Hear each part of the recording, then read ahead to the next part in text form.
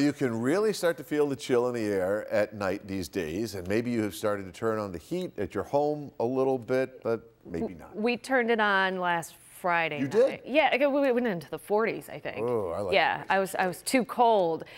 For once, though, the folks who supply that heat have some good news for us. National Fuel put out its winter heating forecast this morning and expects heating bills overall to be almost 15% less than they were last year. So that means about $18 less per month for the average customer. The utility says that's in large part because of the low cost of natural gas.